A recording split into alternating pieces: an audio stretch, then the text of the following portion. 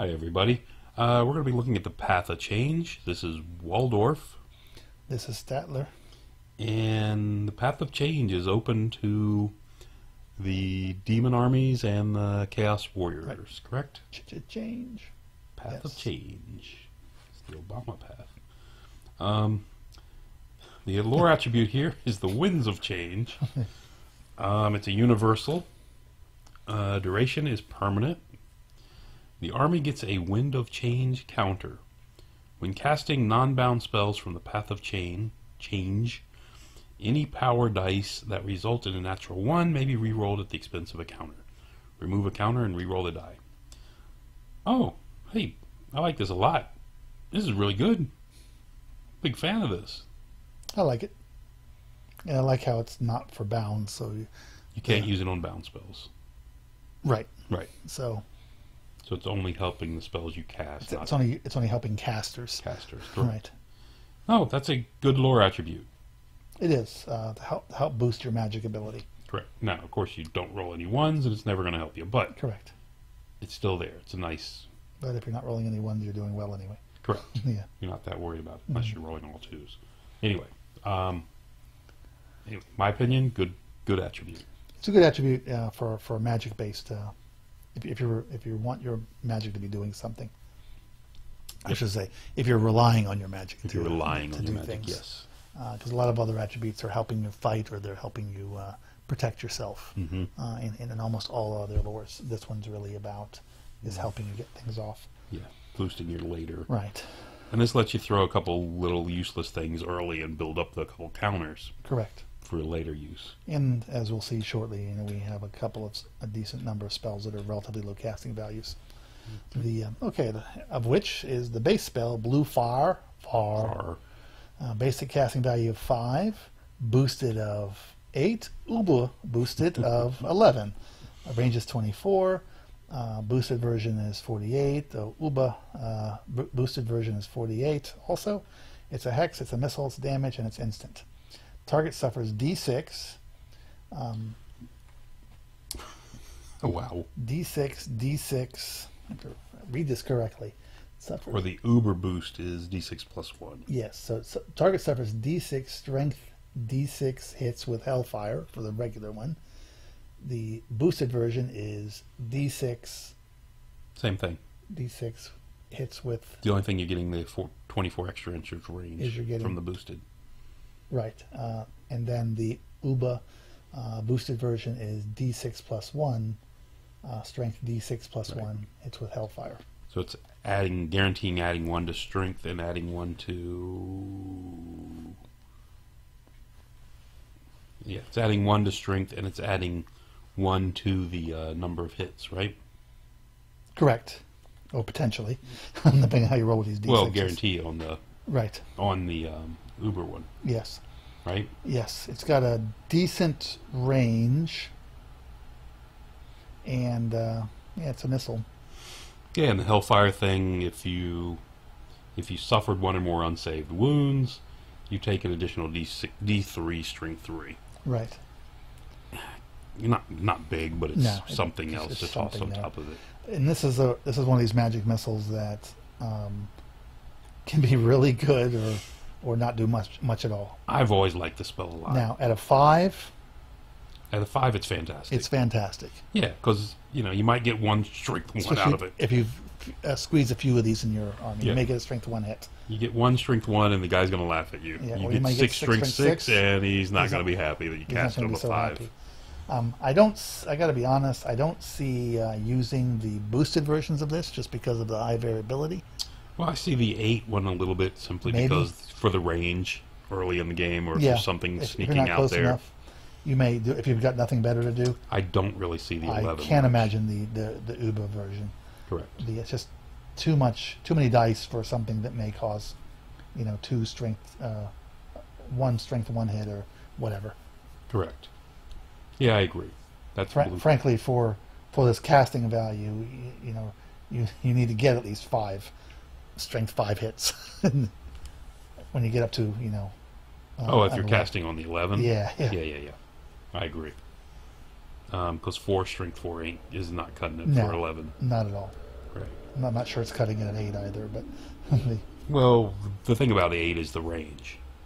correct. If you're shooting something out to 48, it's okay. But once again, you have the number of dice you have to put behind it to Correct. give you a good chance to get it off for something that may not do much. Yeah. All right. Number 1 spell is Pink Fire. Far. Cast on a 6, boost to 11. If you cast it on 6, it's a caster only. If you do it on 11, it's a 24-inch ranged focused augment. Last one turn.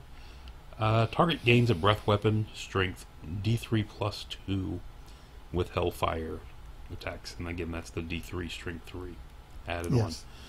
on. Again, we've seen this spell before. I love this spell. I think it's good.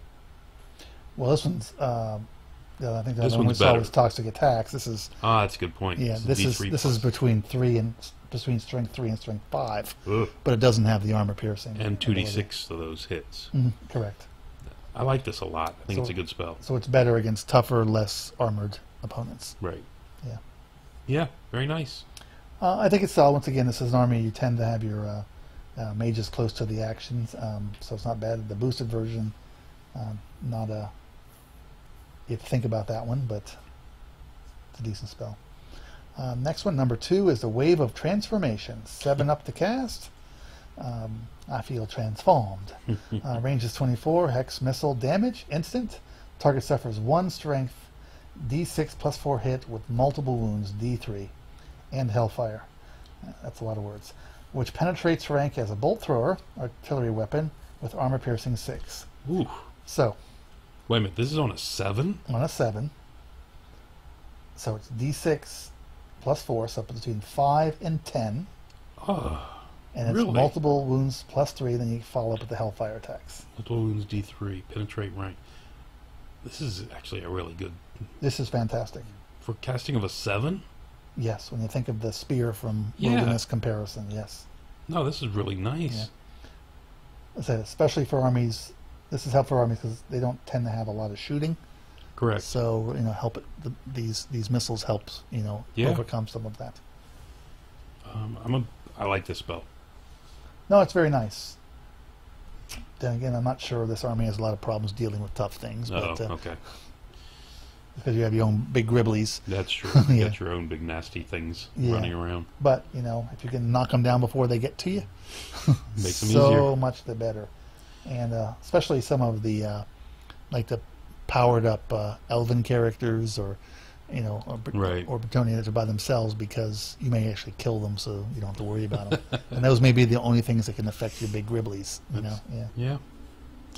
Yeah. Number 3 spell is Secrets Stolen. Cast on a 7. It's got a range of 18. Hex. I've got them in my pocket. Direct damage. Focused. Instant. Target and caster both roll a d6 and add their wizard levels. If the target gets a higher total, nothing happens. Otherwise, the target suffers 1 strength 3 hit with armor piercing 6 and loses 1 wizard level, if it has any. Fantastic. If you're going to take a lord level wizard, even if you're going to take a low level wizard, this is good. But if you're going to take a high level wizard, with the certainly with the number of armies I'm seeing without a high level wizard these days, Yes. this is the only thing limiting this at all is that 18-inch range. Well, even if you're taking And your army's not worried about getting within 18. it doesn't hurt you if you fail. So even if you're taking a level A 2 2 on guy a 2 or whatever. and he's got a 3, well, why not? Oh yeah, that's true. Yeah. But I'm just saying, I mean, if you've Or got 7. if you've got the Oh, you have plus the, up on him, if you have the advantage, then yeah. you're going to be hurting them. The key thing here is that it's the wizard's levels. It doesn't Correct. include other boosts. Not that there's many in the game, but any other boosts. Yeah, strictly Yeah. as level. No, this is good. No, anything that can Like I said, the only thing that you're basically taking spells away. yeah, correct. Is really nice. Yeah, the only limiting factor at all in this I see is the 18-inch range, Right. which is not that big of a problem. You tend to be in people's grills once again. So Correct. yeah, Nice spell. pretty quickly, if you can be. Okay, it brings us to the Reign of Confusion. which should be the name of our channel. You know, yes. We did. You know what? We named it wrong. We didn't named it wrong. I'm afraid the Ninth Age folks may have sued us for IP infringement. Yes. If we use this name. We should have published earlier. The Reign of Confusion. Reign of Confusion. The casting value is 9+, range is 24, it's a hex, lasts 1 turn. Target cannot benefit from neither Inspiring Presence nor Hold Your Ground. All right, it's the neither nor Yes. thing again. Okay. Yes, and that's technically correct, but Yeah, but either or also works, right? no, not really. Okay. Yeah, I guess you're right. Because then means it's both of them. Yeah. Good point. So I don't know. Just don't like the way it sounds. yeah, Who wrote this language anyway? some English person. Oh, yeah, well, they're wrong. You think just because they created a language that they think they know what they're doing? Well, you read the English language? Exactly. Anyway. All right. Yeah, good. We've seen this spell before. It's a nice spell. Really good spell. Yep. Anytime that you can limit the ability of this person to pass a leadership test, Yep. particularly in a combat scenario, it's a big deal. And if I'm not mistaken, they have access to a couple fear causers They in this have army. just a trifle bit of fear. I think they may even have a terror or two. So I think that's going to come in handy. Yes, absolutely. Yeah, good spell. And 9, it's a 3 dicer. It's definitely worth it. Yes. That brings us to the inevitable betrayal. It's inevitable. What are you trying to say? I'm not trusting you anymore. It's cast on a 9. It's got a range of 24. It's a hex, and it lasts 1 turn. When the target makes a shooting or close combat attacks, any of its hit rolls of 1 are discarded. After rerolls. For each hit that is discarded in this way, the target immediately suffers 1 hit with the same strength and rules as the discarded hit. A discarded shooting attack counts as a shooting attack, and discarded close combat counts as close combat attacks, and will therefore add to the target opponent's combat score. Units consisting of a single model cannot be affected by this spell. So,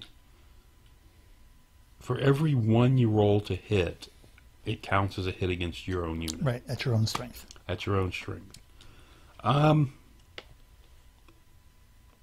This could be really good. Could be. It's all on what they roll. Oh, it's all what they roll. I mean, if they have a lot of attacks, Yeah. they're going to roll a decent number of 1s. If they have a handful of attacks, Yeah. Also depends on how strong they are, of course. And if they have rerolls. Right. If they have rerolls, then those 1s are going to, be shortened by quite a bit. So Okay. there's a lot of, as with most of the change stuff, there's a lot of there's variability. conditions and A lot of variability variability in this one. Yeah, the more I look at that, I'm not that crazy about this one at all. Yeah, no, I mean, Because even if a unit is in Horde or whatever and has 30 attacks, you're talking about 5, on average, 5 correct, and that's if you're that many. bouncing. Yeah, And then they cause hits. Then they still have to wound. correct. And he still has saves versus Right. those. On a 9, Yeah, and 20 attacks, 21 attacks is probably a better number for a lot of things. yeah, I'm not much buying. Anyway, I'm not a big fan of that spell. So, But that's the inevitable betrayal. yes. I do like the name. It should be better for that name. I would agree. All right.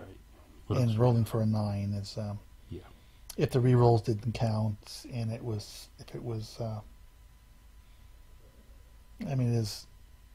it is the automatic hit. So Yeah, but they still got a wound, right? yeah, you still have to. Well, yeah, you just don't know what the strength is. That's the variable part. If you're getting charged by a whole bunch of knights, then, Right. Yeah, that's pretty good. If you're getting charged by a swarm. Yeah, but a whole bunch of Not so knights, much. what are they going to have? 12 attacks? Yeah, That means you're going to bounce 2? sure, but I mean they're strong enough that they can actually hurt something. Maybe. It does count towards your combat res. It does. So, yeah. I'm not saying it's terrible. I'm just... No. Anyway, it doesn't impress me. Not a big fan of this one. Yeah, I think it's okay. Not good, but okay. Brings us to the Eternal Gateway. Eternal Gateway. Okay. With you? That's what they should have renamed the forums on the Ninth Age, the Eternal Gateway. No, they should have renamed the short questions, quick answer. Ah, there you go. Yes. Should have named that to the Eternal Gateway. Yes, yes. Because that post is going on forever. Yes, but at least I got a fact now. They do. Which we've done a review on. For those of you that are interested, we've posted it. Exactly. If you want to be more confused than ever, then listen to that. All right. Because it's confusing, or we're confused. I think we confuse the matter on a lot of issues. That's the plan. It is. It worked out perfect for us. I don't know why people listen to this mess anyway. All right. Hey. Get back to the Eternal Gateway.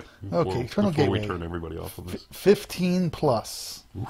That's a big casting value. So this is their casting. Uber spell. Range is 24. It's a hex. It's a missile. It's damage. It's instant. Suffers. Yeah. Target suffers 2d6. 2d6 hits with Hellfire. Hellfire, kind of like a little extra, even more die rolling. D3 strength 3. Yay. Yes, yeah. So if 11 or 12 is rolled for strength, treat it as strength 10. Okay, so it caps at strength 10. Yes. So average, you're talking about 7 strength 7. Yes, and you've got a what? The 15 to cast 10, that. 2, 3, 4, 5, 6, 6. About an 18%, about 20% chance to get a strength 10. And then. Yeah, but you also have this chance at strength 2. Yes. Right? Well, I'm saying 18 because it's 3 combinations of dice to get strength Correct. 10 since I'll go through. So yeah, which is maximum. So there's a higher, and much frankly, higher chance of getting the 10. Yeah, than strength the 2. 8 or above is pretty. Even strength 7 is pretty potent. You know, there's very, very few things that are greater than toughness 6 in the game. Correct. So, but the thing that strength 8 at 42% of the time is nice. Yes. Yeah. Of course, you may only get 2. You may only get 2 of those, hits, but yeah. You know, This is the variability on this is huge. And it makes it sketchy to me. I think the variability being so big makes. I like the spell for what it is. The casting value seems to be a bit much for such a high variability. Correct. Now, I mean, Casting you roll really well, you'll kill anything. Correct. So, but you cast on a 15, you blow up your mage, and you get 2 strength 2 hits. Yeah. That's gonna make you happy. So yeah. Anyway. All right. So I'm not crazy about 5. I'm not crazy about 6. I do really like 4. 3 was useful. So yeah, it's only the 5 and 6 I really don't like in this one. Yeah, I think this is a useful lore. I don't know if I'd want to give it to a mage in the army though. Just because there's so much variability. Right. I mean, magic is already variable. You don't know if you're going to get it off or not, and then followed up by you don't know what it's going to do. Correct. And you can take the conclave unit, right, and that gives you the horrors. That gives you the fixed spells, right? Right. It gives you pink fire and Is it pink and blue? Pink and blue, I think. I don't remember, but Right. which are some of the nicer ones to have. I Correct. think. So yeah, I agree with that. I think that if you're interested in this lore, you take that unit and then you probably do something a little different, unless you want to do it for flavor. Yeah, good thing this lore attribute, path attribute, can't be used to reroll the ones on the dice rolled for number and strength. Yes, yes. Then it would be really awesome. Well, that'd be different. Yeah, that would be boost this path a ton. a whole bunch. I think it would probably break this path, but Could be. I don't know if it'd break it, but it would definitely improve it a whole lot. As it is, It actually probably makes some of these spells at the bottom, worth the casting values. Frankly. Yeah, it would make that 15 casting worth the 15. Because now you're not going to be stuck rolling a 2. Correct. Yeah. Maybe you can re-roll and get a 3. Yes, exactly. So overall, what do you think? I'm going to give this a Waldorf is going to give this a thumbs up, despite the 5 and 6 spell. As a path for a mage, I think I'd give it a thumbs down. Really? Yeah, I just don't see me taking this as a path for a conclave. I give it a thumbs up because I like those spells. I just really like the cheap 5 and 6 here, and they're both good spells. That's what I like. Having said that, if I'm just looking for If I'm just looking for Low-level guy to do magic low missiles. level magic and thump missiles, something away. level 1 guy or something like that, Yeah. it might be okay. And this focused beams, you can cast this on a single guy in a unit. Right. Doesn't have to be on a character or anything, so any unit can be targeted. Anyway, thumbs up from me and thumbs down from Statler, huh? Yes. All right. Well, there you have it. You know, we do The disagree on path things. of change. The path of change changed us. Yes. All right, we're done. Thank you for listening, as always, and Over and out. over and out.